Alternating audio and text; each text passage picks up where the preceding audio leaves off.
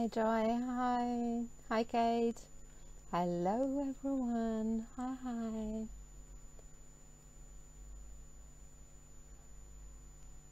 Okay, so welcome. First of all, I hope you all are well and doing great. Jody just sent a request to participate, so let's go.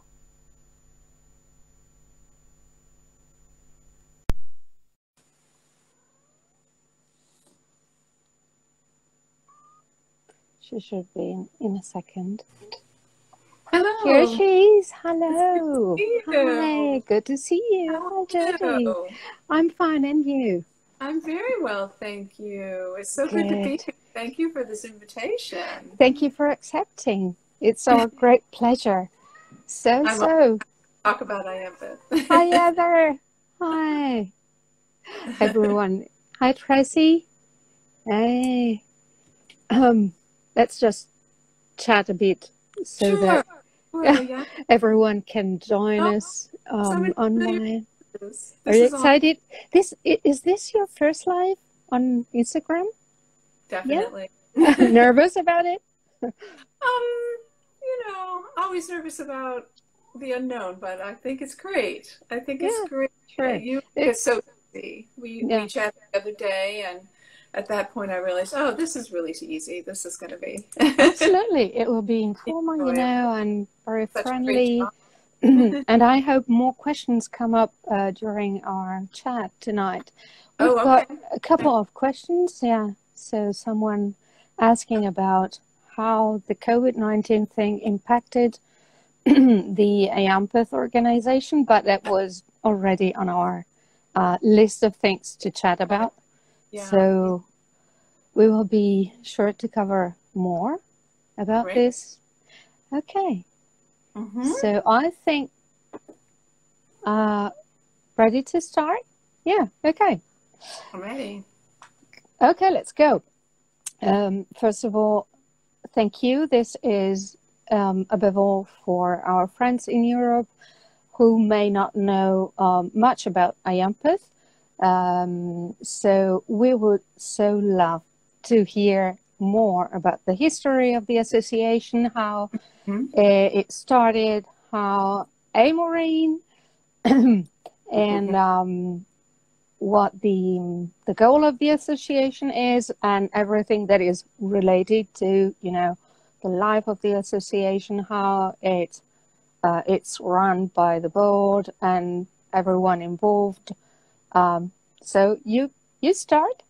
Absolutely. Well, the interesting thing about IAMPETH is when we first started, we didn't have an E in our name.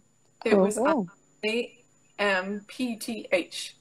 Okay. And started by a Canadian couple named Fred and Eileen Richardson, and they were building a cabin on a lake, or a cottage on a lake in Canada, Ontario, Canada, and had this idea that maybe they could start a gathering there of other people who were interested in penmanship. So the following summer, in 1950, they met for the first time with 7, count them, 7 members.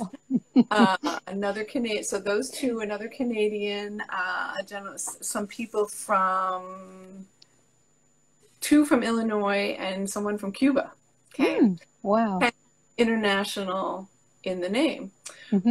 And over the years, their main interest was to find a way to restore penmanship in the schools. They were interested in the quality of penmanship, improving penmanship. So it was very much based on handwriting at the time. Good. And they must have had an effect, because by the early 50s, handwriting was being taught quite commonly in schools. So they met in Canada for a few years, and then in 1954, they made a journey to Geneva, Ohio, which of course is where Platt Rogers Spencer lived and taught and is buried, and where the Spencerian saga meets every fall there. So they went there, a little bit of a pilgrimage for that journey. And over the years, that conference was attended by names you recognize if you studied penmanship at all: Bloser and Lupfer and Courtney and most of them amazing. And I know you've got pictures on your website about that pilgrimage in Geneva, yeah? Yes. Showing, yeah. The standing by the tombstone of Platt Rogers Spencer, which many of us who've been there have done a rubbing of. So Geneva, you'll have a chance to do that. So through about the early 80s, the conference alternated between the US and Canada. And starting around about 1982, pretty much from then on, the presidents were from the US and would choose to host in their own cities. In fact, often people step into the presidency because they would like to bring it to their town. Not always, but often that's what happens. So early on, some of the presidents were also names you would recognize, like Buchek and de Calibus and Sull, Muffler, and carried on that tradition, and it grew. And right about the beginning of the 2000s, I wasn't around, but the organization, I was around, but not with the organization. And there came this kind of crossroads because websites were coming on the scene and the digital world was becoming more important. And one of the things I love about IAMPETH is that we consider very carefully, we may move a little slowly, but we consider very carefully each step that we make. And that was a big one to, here we are preserving this tradition of a very hand-central art and craft, art or craft, whatever you want to call it. And do we really want to have a website? It wasn't as common then, and it seemed kind of counterintuitive for the group. Ultimately, I think we all had to come to the place of realizing, as Dennis Brown says, there are two kinds of digital, these digits, but also the digital by which we're communicating now and by which so much is being exchanged now. So Joe Vitolo put up our first website in 2000, and we saw a little bit of growth there. But still, it was a very small, intimate group. Heather Held tells me about her first conference in 2003, where there were 75 people. The binder was a folder with a couple of sheets in it and a map of the hotel. Evening activities were mainly the master penmen sitting around and writing names for people. People would line up to have their names written by all the different people.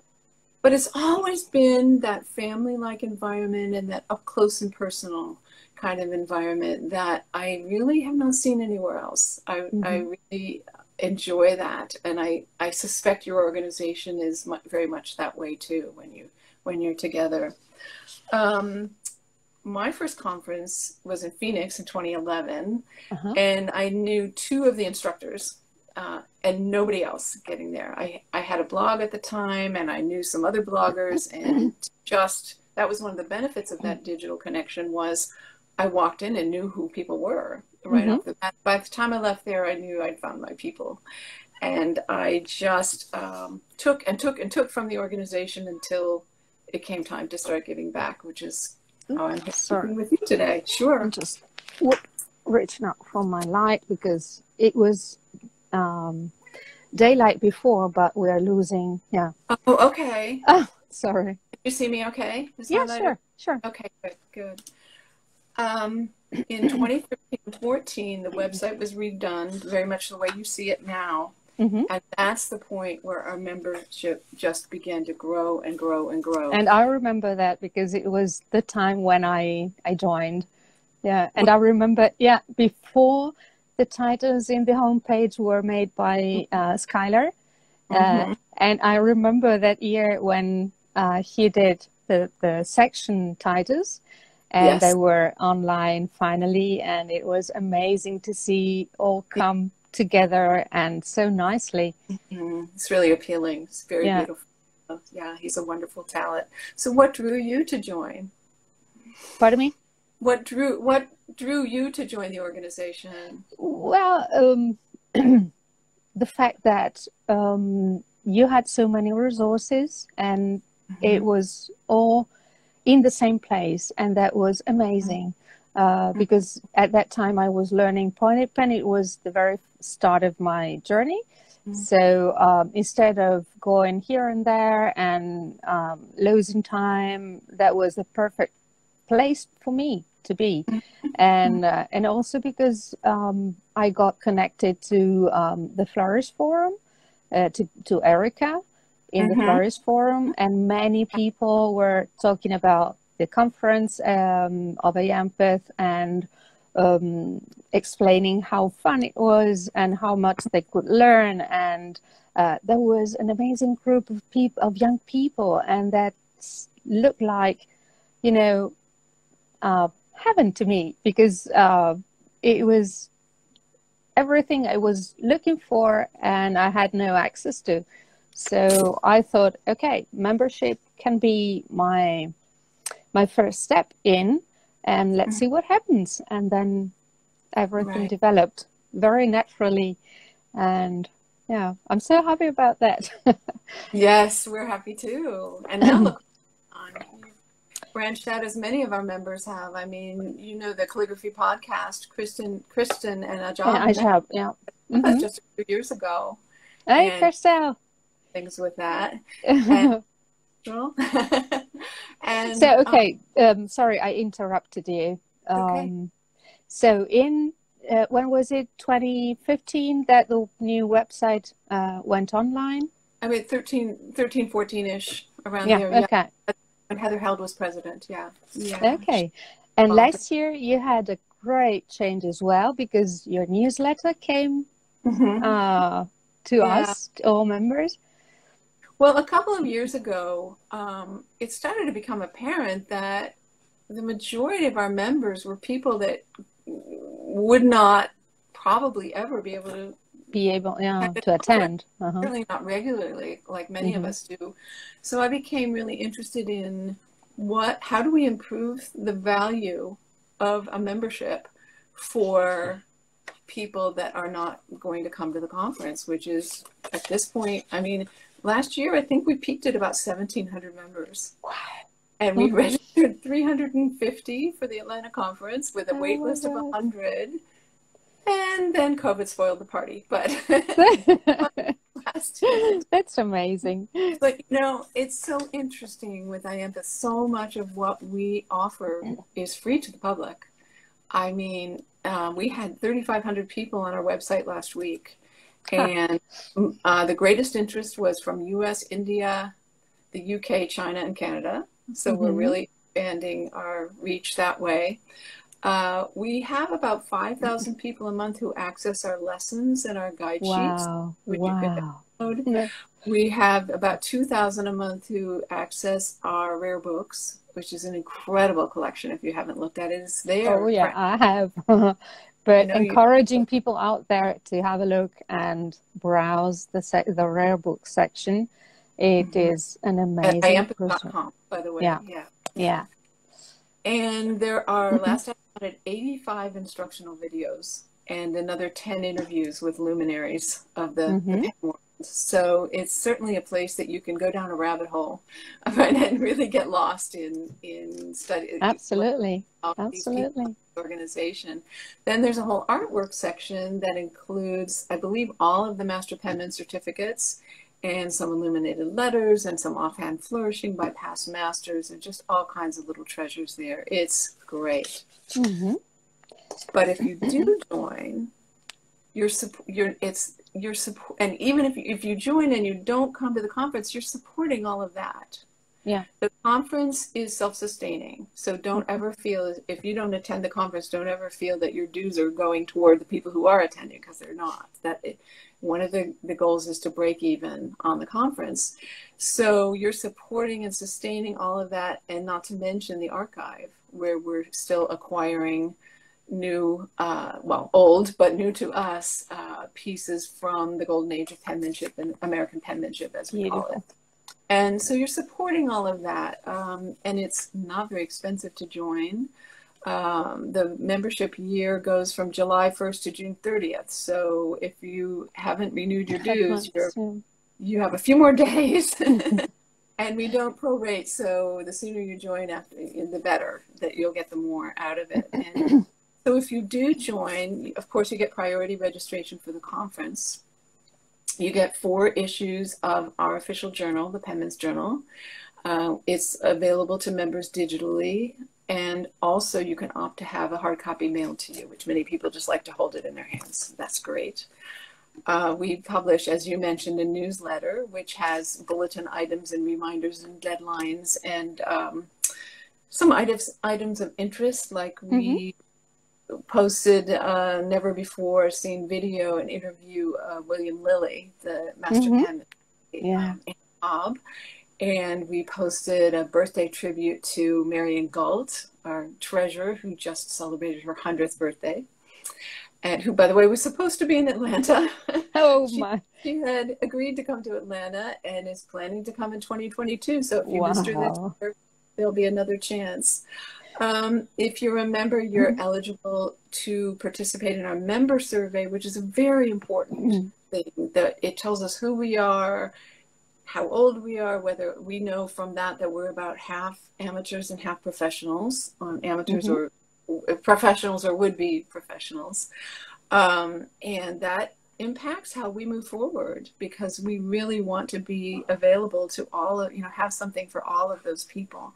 If you're a member, you're eligible for our certification program. As you know, you're one of our certified calligraphers.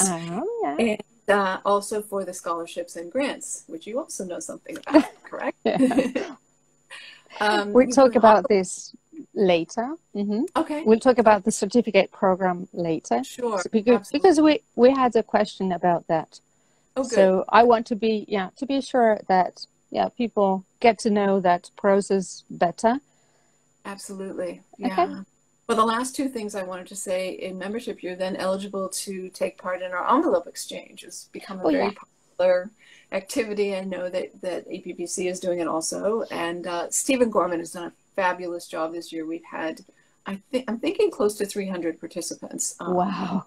And he organized it beautifully so that no one was mailing to someone in their own state and everyone was mailing to someone in another country. He did a fantastic job. So thank you, Stephen, for that. And then last but not least, we have a logo design contest. So that was amazing. You can participate in that. And all of the entries are displayed at the conference. Anyone who enters will have their artwork displayed at the conference that year. And it's been really exciting to see what comes in there. So that's my pitch for membership. And yeah, that's great. Yeah. Okay, so what was the feedback from people? I'm curious here, from being an association mainly centered around the conference, so in-person knowledge and meeting people, etc., to going more online because you're reaching out to a huge audience there. What was the feedback from people, if you can tell us? He really appreciated it, I think. And it's still a work in progress. I mean, for so long, IAMPETH was the conference. That's all it was. And it was wonderful. And it was a small group and a family reunion. And it still kind of feels that way, but it's gotten larger and we've branched out more. But I think that from the point of view of those of us who were involved in the board, we're seeing all this wonderful new energy come in. And of course, we're preserving our traditions, but we're also looking at all kinds of new ways of doing things. And I just love being in touch. I hear back a lot from people who say, "Oh, we'd like to hear from you more often." And so we're trying. Great. Before moving on to our next topic, I would spend a few more words about this year's conference, which sadly had to be cancelled.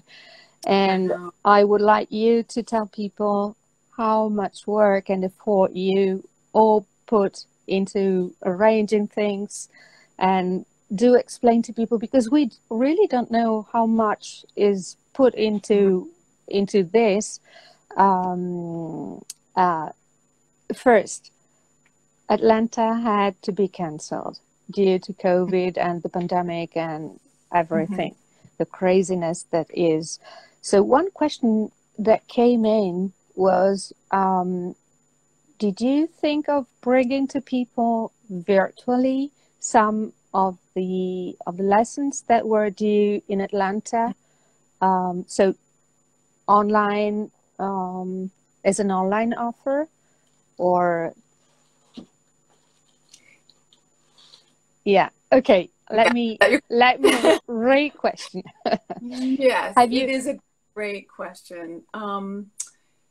I've been asked about that several times, and one issue is that so far 95% of the faculty who have been invited back have committed to Atlanta 2022, where we've rescheduled.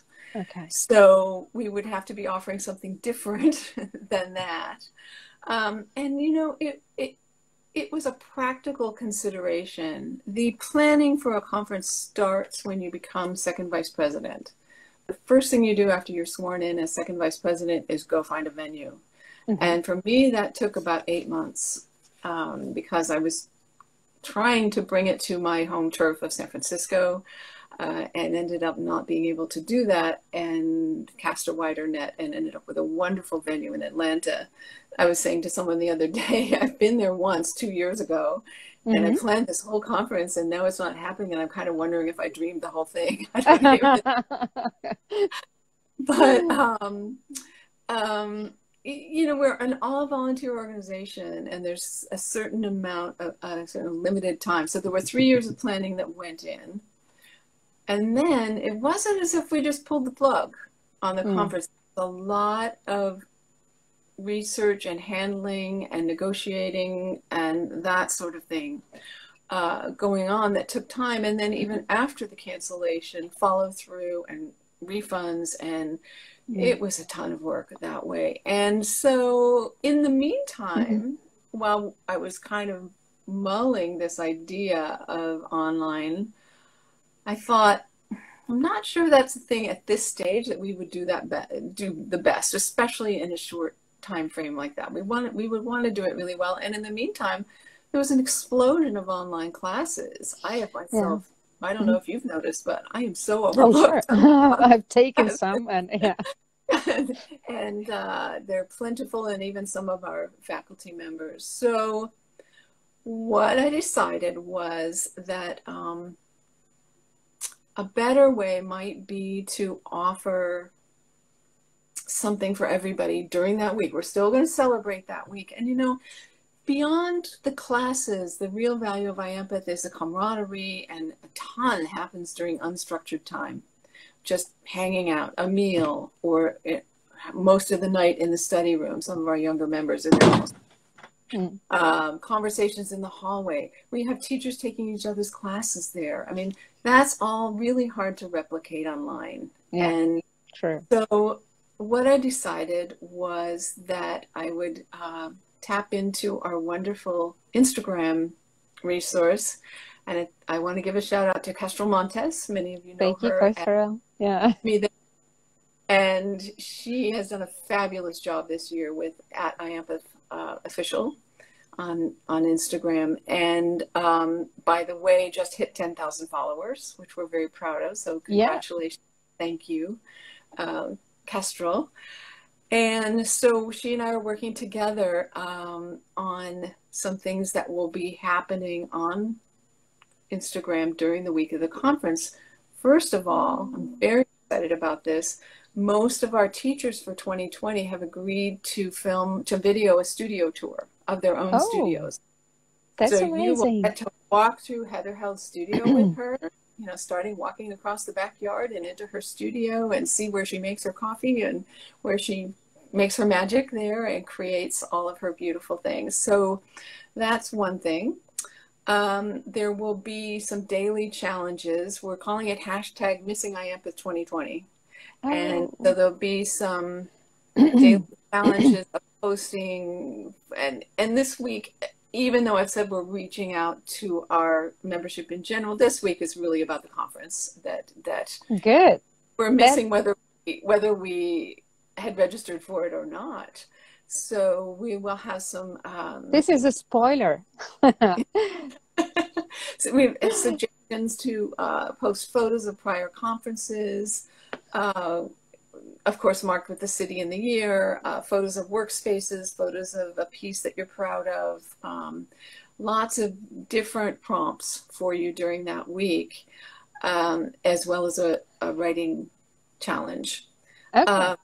And IAMPETH will be sponsoring an episode of the Calligraphy Podcast. Wow. Which is an interview with someone whose name I can't tell you right now. Okay. But it's going to be very exciting, and it's someone who would have been at our conference. So there'll be an opportunity there. And Kristen and Ajab will be announcing that fairly soon. I think they've been dropping some hints, but I'm going to leave that to them. Okay. And then last but not least, we, as a nonprofit, are required to hold an annual meeting every year.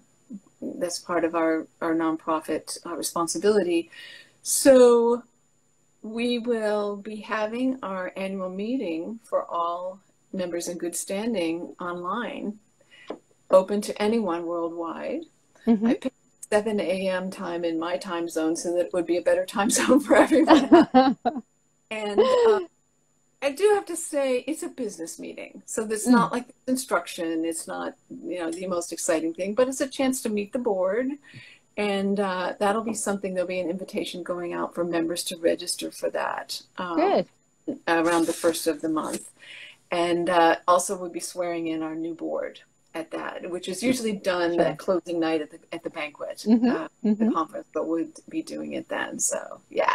Great things coming up. Wow. About that, and the ideas are still flowing, and don't hesitate to contact me if somebody has another great idea for that week. Okay, we have a question coming in, and this is technology. Let me show it to you. You should be able to see it. Can you please explain the envelope exchange program in detail? Well, this is an easy one. Yes. Any member can sign up, and you sign up by a certain date, and you give your mailing address and your email address. And as I mentioned, Stephen Gorman compiles all of that and puts together a list of, I believe, 8. Everybody has 8 envelopes to send, and then he says he wouldn't mind one himself either. So that's his running this. Flooded with envelopes. A lot of envelopes. And then there's a deadline. I believe it was last Friday. That was the deadline. So that's why you've been seeing a whole lot online on our Instagram and so forth. Do you have an hashtag for the envelope exchange that we can follow? Maybe Kersel knows? Okay. Yeah. Hey, Kristen. I hope that's correct. And so what happens is a whole lot of people get good mail days where they receive 8 other envelopes. That is amazing. On their group, and there's some beautiful things going on out there. So that's it. Shell. There will be a chance next spring to join up again, and it will be in the newsletter. So yes, Kestrel is telling me it's hashtag IAMPETH envelope exchange. That's good. Thank you, Kestrel. She keeps it in mind. Hi, Kristen. Okay, so let's switch to the certificate program. Yes. You have now a very exciting slow process for getting the certification. Would you take us through the process, how it is constructed, and how can people apply for that? Sure. Well, first I'd love to share a little bit of history about the program. Sure. It was created in 2001 and ran through 2015. And it was based on the traditions of the Zenarian College, where the candidate was required to create a certificate of a specific wording, incorporating all of his or her skills. And the first group of master penmen was chosen by William Lilly, whom I mentioned before. Subsequently, all of the candidates had to be approved by all of the other master penmen. So we ended up, I think there were a total of, about 16 master penmen named, and 6 or 8 of them you still see as regulars at our conferences. The program was dissolved in 2015, and the committee went to work to restructure a program that was more transparent, had clearer qualifications. The judging was blind, which it had not been in the past. Everybody knew who was judging it.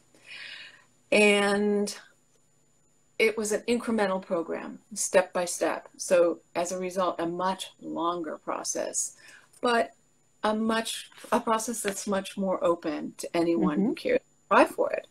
So there's also an option to do certificates in certain hands or areas, or to do several of them and then go on for an actual master penman, which is not in place yet. So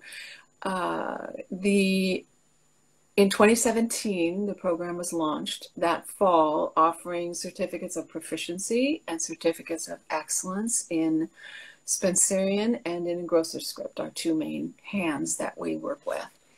And the first certificates were issued in the spring of 2018. That fall, we added business writing, and the following fall, just last fall, we added foundational, our first broad nib hand. And there will be a new element added this year. Again, not quite ready to be announced yet, but keep an eye open for that. You'll probably know by midsummer what that one is about. Good. Yeah, so the program is still very much a work in progress. To date, we've had 55 applicants and 20 certificates awarded, 16 of proficiency and 4 of excellence in the various disciplines. And we're very, very proud of the program's going well, and a few glitches like people's entries getting lost. Oh, yeah. And happen to you. Yeah. But we're figuring it out, and I think it's fantastic. I think it's going to be a much more comprehensive and inclusive type of program. There are many more ways to approach it. So, yeah. One thing I would like to ask you, this is a personal question as well as public. I mean, do you ever, have you ever had any mentorship scheme, or do you offer mentorship from a IAMPETH teacher or a IAMPETH master penman to people who require it, who ask for it? There is some of that goes. We don't have an official program for that. Okay. And for the certificate program, people are expected to pursue their own instruction. Yeah, sure. That was, I meant outside the certificate process. Oh, I see. If I wanted to, improve the level of a hand that I do regularly, or I want to start with a new hand, I thought, I've never asked this question. This is why I'm asking now. Taking the chance to have you here. So it's first-hand answer. Well, there's nothing official in place. A lot of unofficial happens at the conference. We'll meet. But, the one thing that has stayed with the program is that those who receive certificates tend to be very generous with their knowledge, and that old spirit of IAMPETH, as we call it, that so much is given away and offered just in the spirit of this passion we all share. Yeah. Yeah. But I think that people are needing to find their own mentorship. But you can certainly get a lot of ideas for that from what you see on our website and on Instagram. Yeah. Okay. So tell us more about all the people involved in the organization, because I know there's not only you, right? There's not only me. To paraphrase John Wooden, the basketball coach, the main ingredient in a presidency is the rest of the team. And so we have our elected officers. We became a nonprofit in 2010, and we have our elected officers, all volunteer. They're working year-round and behind the scenes, and it's an incredible amount of dedication and support and just plain hard work from a lot of those people. So our our process is that when someone is named second vice president, as I mentioned, that person is essentially in line to become president, almost, with some exceptions. But right now, that's generally how it works. Mm-hmm. And that person will move on through first vice president and then eventually president and then immediate past president, which is also a voting position and involved in nominating new board members. We have a recording secretary, like many organizations do, who takes the minutes and has to deliver those in a timely manner. We have a corresponding secretary, and a lot of that work is responding to inquiries that come in on the website and questions about the resources there, as well as other general correspondence. And we have a treasurer and an assistant treasurer, and who handle all of the payments and deposits and this year refunds, and who present an annual report of the state of our finances. The membership director, that's pretty obvious. Pam Hazlett handles that beautifully. And our Penman's Journal editor is also a board position, all volunteer. And there is also an obligation there to be reporting on new acquisitions of historical documents, along with the value and the donor and where it's being kept currently. Our webmaster works a lot maintaining everything. Debbie Zeiner is our webmaster, and she works a lot maintaining everything behind the scenes. And she is command central on registration day. I've seen pictures of her desk on registration day, and she's got three computers set up and is monitoring everything and figuring out when a class has to close and all of that. So she's been an incredible resource there. We have a couple of members at large who don't have specific responsibilities, but can be part of committees and so forth. And we have a number of our past presidents who are still quite active on the board and still do a lot of input for us there. On top of that, we have appointed positions and committees and volunteers. So we have a historian. We have, as I mentioned, the certificate committee, very busy committee, working very hard all year. A scholarship committee, as I believe, did I mention about offering our local and general and international scholarships? An archive committee that they're custodians of our collection and pursuing donations and scanning and determining value and taking them off to store in the salt mine for preservation for the rest of the year when the collection is not open for view. I mentioned the Long Range Planning Committee, also another very active committee looking for ways to extend the value of membership to our members worldwide, whether or not they're able to come to the conference, looking for different ways to do that. And then we have people like Cassie Thomas, who steps up and designs our beautiful conference registration booklet as a volunteer. And as I already mentioned, last but not least, our dear Kestrel Montes, who is always on top of things on Instagram. Instagram, yeah. Big difference. And none of them are getting paid. None of them. Nope. So this is all volunteering. It's all volunteer. And that I think is pretty special and pretty amazing for an organization. Absolutely. Yeah. Agree. And very rewarding, I should say. It's been, for me, just an incredible opportunity to give back. That's a lot of what it's about for those of us who are putting a lot of time in it, to give back to an organization that we've gotten so much from. Yeah. I mean, this organization, you come into this organization and they're offering really, exchange, their interests are excellence in penmanship and exchanging knowledge and preserving handwriting, promoting handwriting in the schools. And it's really a powerful combination of training and networking and encouragement. And there are a lot of different ways to take part in it, and there's something for everyone in this organization. It's meant so much to me, and I'm very thankful for that IAMPETH family. It is a labor of love, as Heather is saying. I'll feel that way, and like any labor. Yeah, and it shows. I'm glad. I'm glad. And, you know, we do our best, and we all have lives, and we don't, it's not like we have a central office anywhere.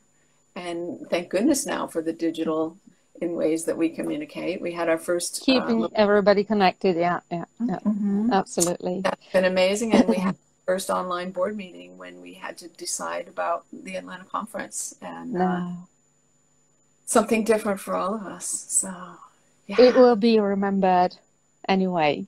It will be remembered, I think. You've spoken, this year. I mean, you've spoken about some amazing news, right?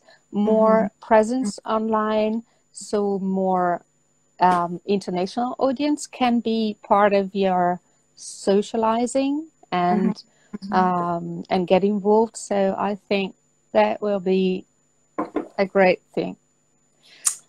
Well, thank you. Thank you. Well, odd that the first time in 71 years we haven't had. Well, okay. So tell us how it feels to be in the archive room with all those amazing exemplars in front of you. It can be overwhelming. Sure, I can describe it. It's like you just walk in, and it's so amazing to see that this document that this person you've heard about and studied and seen in print, it's right there in front of you. And I wish that was something that we could bring to more people. Just it's breathtaking. That's how I feel. Maybe I can believe you. Yeah. Yeah. Which is your favorite calligrapher of the past? Oh, that's a tough one. Hard to say, yeah. I'm a relative of E.A. Lupfer, so I have to put him in that mix. He was okay. The cousin of my grandma. Not that that's done me any good, but and I have a soft place in my heart for E.L. Brown. He was engrosser and calligrapher in the state of Maine, who did a lot of just almost quirky, interesting things, and I can always spot his work anywhere. So I enjoy that. I'm not the biggest historian in the organization. I'm a little more on the nuts and bolts ends of things here, but those are my favorites. Thank you. Thank you for answering it. Sure. Okay. A fun question. I mean, I've always been wanting to come attend the convention, and I've never been able. But I want to know about your first conventions when you were in the same room with some of your calligraphy idols or heroes. What did it feel like? Oh my God, that's, I don't know.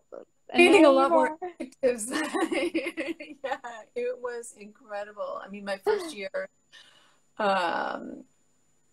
well, it's kind of a funny story. I arrived in Phoenix. Like I said, I knew at that point I had taken a class with Bill Kemp, and I had taken a class, I had done a trip to Ender's Island and taken a week of classes with Harvest Crittenden. Harvest, yeah. Yes, both of them have very much become mentors to me. And there were a few ladies on the bus, on the shuttle bus, when I got on at the airport, and they kept saying, they asked me if I was coming to IAMPETH. I guess they could just tell. And they said, "Is it your first time?" And I said, "Yes." And they said, "Oh, you're an IAMPETH virgin." I wanted to crawl under the seat. And every time the bus went around the airport, and at every stop, they would announce to the new people who got on the bus, "We have an IAMPETH virgin." I was just mortified. Well, then the last place we pulled up to, who was standing there but one of the two people I knew, Harvest Crittenden, and she got on the bus and said, "Hi, Jody." And everybody just looked, and they back, gave up on the IAMPETH virgin thing. It's a little bit of hazing almost. I don't know, best way to start a conference. We always have a way of the new attendees usually have a different color name tag, they'll be asked to stand, and we really do our best to welcome. It's a large group, but so back to Phoenix. Yeah. That's when I discovered it hardly matters what city the conference is in, because you pretty much don't leave the hotel. And I took a class with Rosemary Buchek, whose work I had just, or I can't even imagine how somebody does that. And yes, and I took a class with Michael Sull, and I took a class with Harvest, and I can't even remember all the classes. I believe Vivian Mungle, and it was overwhelming. I mean, as I find every year, by the end of the week, I can barely speak.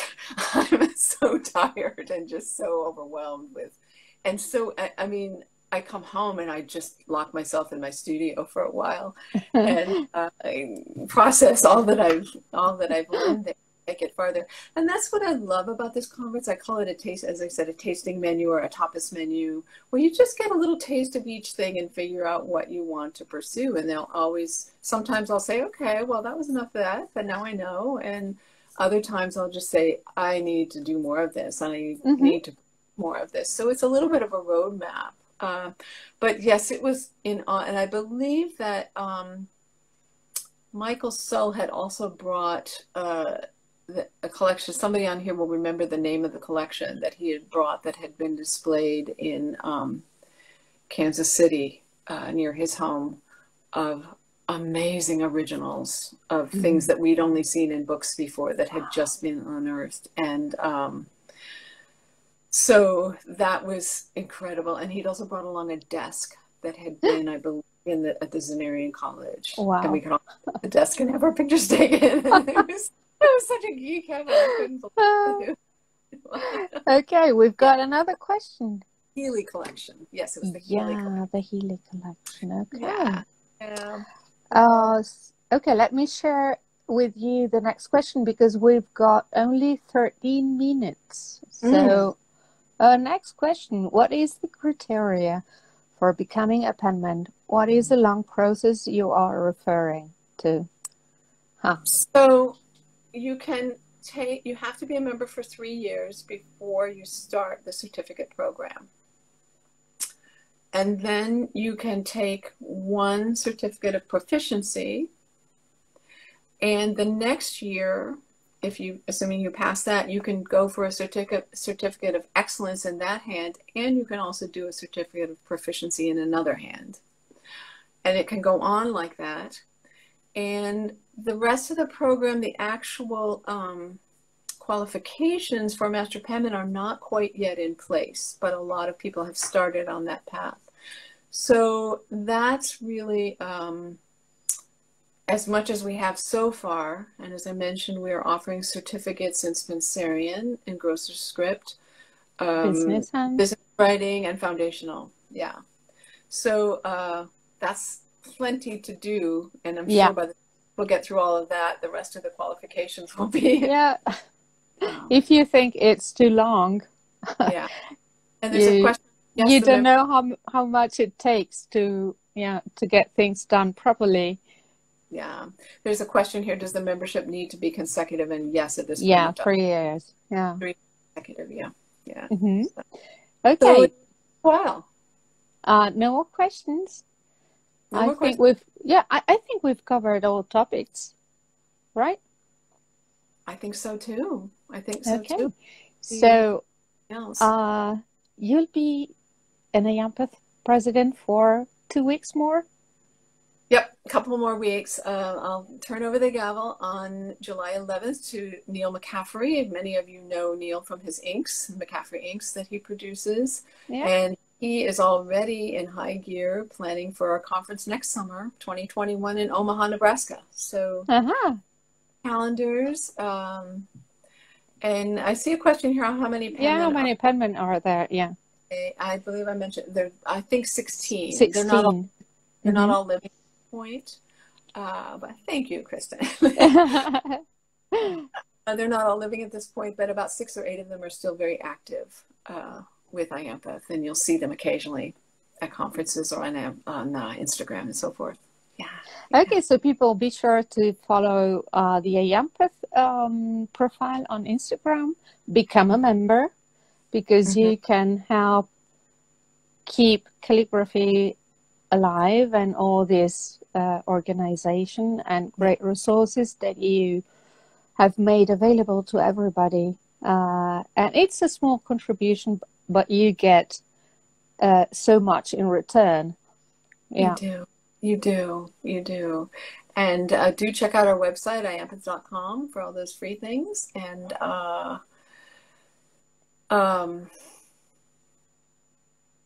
follow us at IAMPETH Official. And is there another question here? Yeah, Era wanted to ask something.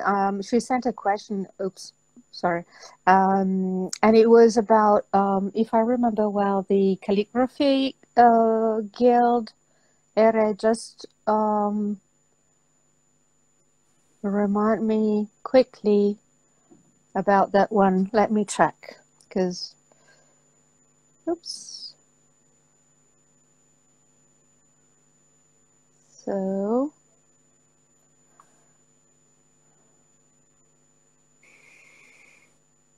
seeing all these names scroll by. We miss them. I'm missing you all. Okay. She wanted to know if there is a special program or a certificate taken to become a master penman, or is it by experience and your own portfolio of work? We've answered this question, I think, right? It's a big program with very clear guidelines, and you can access that on our website, whether or not you're a member. Okay. Those qualifications are available. Second question was about the process to create or set up a local calligraphy guild. And I think that has much to do with local requirements. I don't know. So, and that is something that's on our list in the Long Range Planning Committee, to get more connected with local guilds. We're finding that younger people, in our survey, we discovered that younger people are not so involved in their local guilds, and that's a shame, because there's so much. That's such a rich experience for many. So I think that we will possibly be looking at that in the future, and hopefully being able to connect more and offer. We had some plans for the conference also to have a table about guilds, and 2 years from now we'll do that for sure. So I applaud anyone who's working on starting a local guild. I believe Kristen Turney of the Calligraphy Podcast has been very involved in getting a guild going in her area, so she might be a good. Kristen, let us know about that. Yeah. Tell us, Kristen. Okay, Era, we hope we provided good information. If not, feel free. Kristen is just telling that. Get in touch with her, and you can exchange advice or information or whatever. That's great. We made a connection. Perfect. Good. Jody, thank you so much for chatting with us tonight. It was great pleasure, our honor. Thank you so much for what you did this year as a president of IAMPETH. That's my personal thank you to you as a member of IAMPETH. And I do hope people join IAMPETH, because it's an unbelievable added value to your calligraphy journey. Well, thank you so much. And it's been an honor and a pleasure both to be president of this organization and to meet you and chat with you. And thank you. You out there, take care, and we'll see you soon. Okay, bye. Thank you, everybody. Bye, everyone. Bye, Jen.